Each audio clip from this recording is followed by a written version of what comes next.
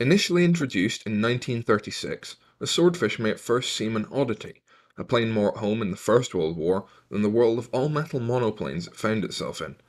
And yet, this bag of string and canvas would become one of the most legendary aircraft of the Second World War. The biplane design, while restricting its speed, gave it far more lift and allowed the plane to both take off in conditions that would have rendered many of its contemporaries grounded, but operate at very low speeds without stalling.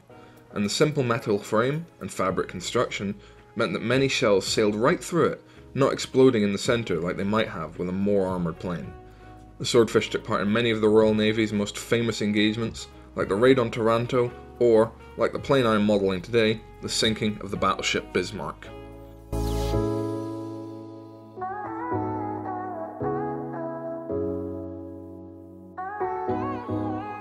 Our first port of call is the internal frame. I begin by removing the base plate and spraying aluminium, before masking and spraying interior green across it and the frame walls. I then glue the parts together with superglue and paint some details, such as the instrument panel, in black. I then paint in the fabric parts, mixing a paint for it as I didn't have the appropriate shade to hand. Finally, I apply transfers, glue on a few odd parts, and set the frame to one side.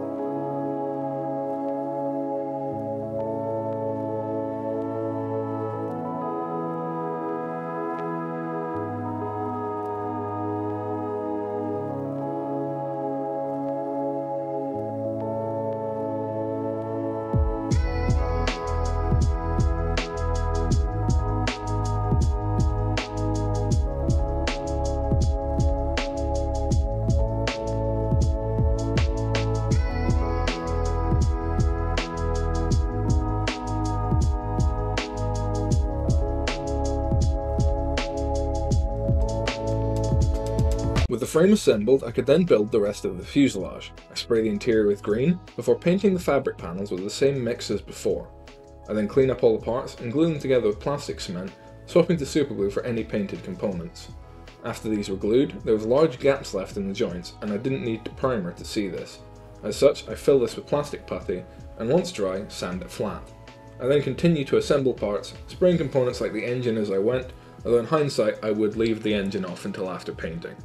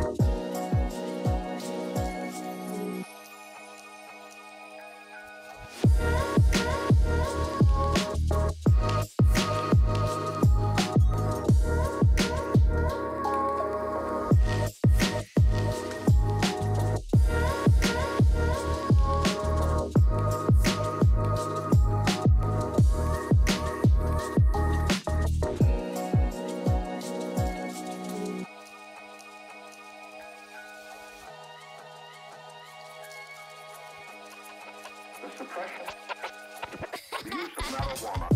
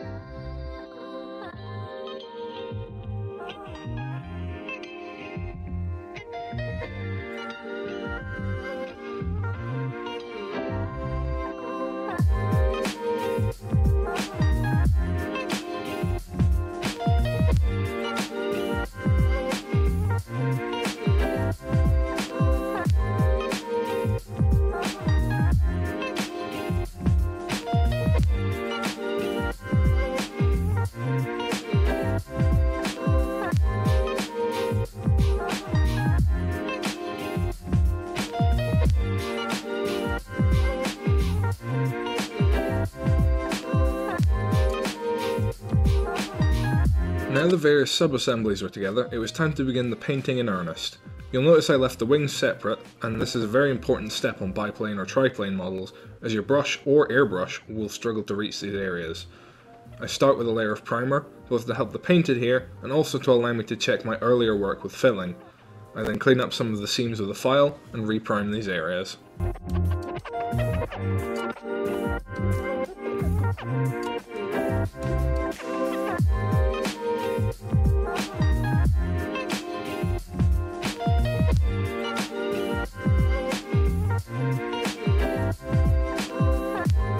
After the primer had dried, I spray the base colours, beginning with Sky Type S across the whole plane. I then mask off the areas that would stay this colour, and spray on a dark green colour. Finally, I then mask off the areas that would stay green, and spray on the dark grey. After all this had dried, I remove the mask and paint in some other details, such as the propeller and the wheels. Finally, once the paint was all done and dry, I spray gloss varnish across the whole plane.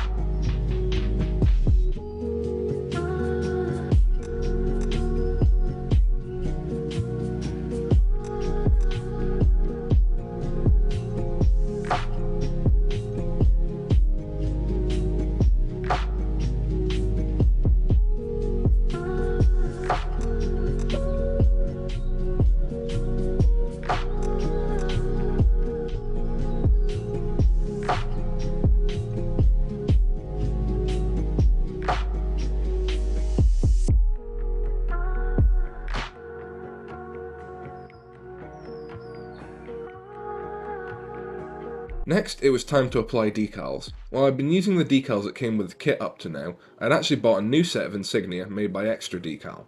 This is because the boxing in the kit had come with decals for the swordfish of the Channel Dash, but for me, swordfish are first and foremost associated with the attack on the Bismarck.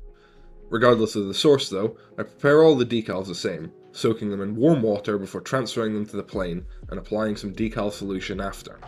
Once I'd applied the decals, I spray a layer of matte varnish to seal them in and provide a base for the weathering.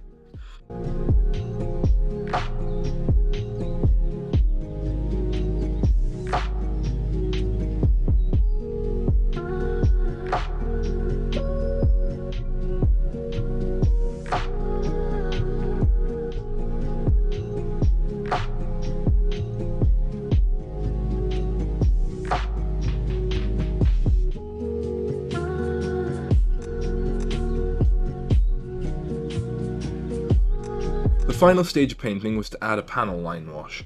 I mix this from black oil paint and thinner and paint it over the whole model before leaving it to dry for a day.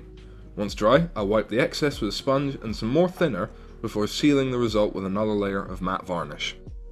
While all of this dried, I also painted the torpedo, giving it a coat of a steel colour.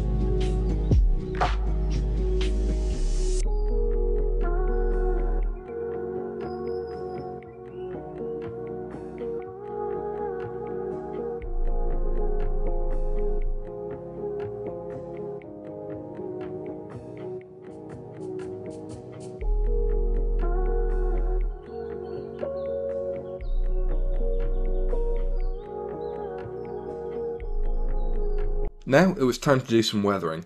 I wanted to imitate the salt buildup that the aircraft would have from aircraft carrier operations. I wet the surface using some thinner before painting on the salt with white oil paint. I then use a flat brush to buffer this and fade it out, but not as much as I would with perhaps a fuel stain or some dirt, as I wanted this to remain obvious. Once it dried, I glued on the torpedo and then sprayed a final layer of matte varnish across all the parts.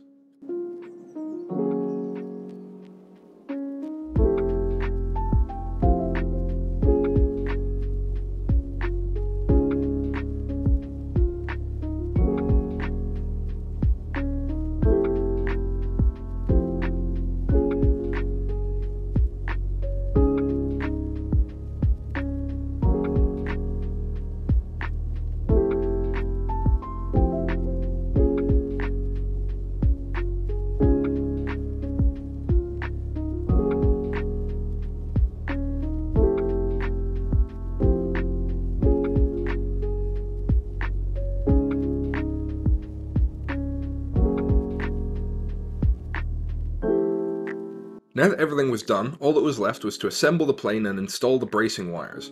I use a rigging diagram, which I've linked below, to help me place these, and use the same rigging I used for radio wires. This stage actually took me almost half the total build time, as it was an extremely fiddly job and bits kept going in the wrong place. Once glued in, I paint it using some steel colour paint, and the model is finished.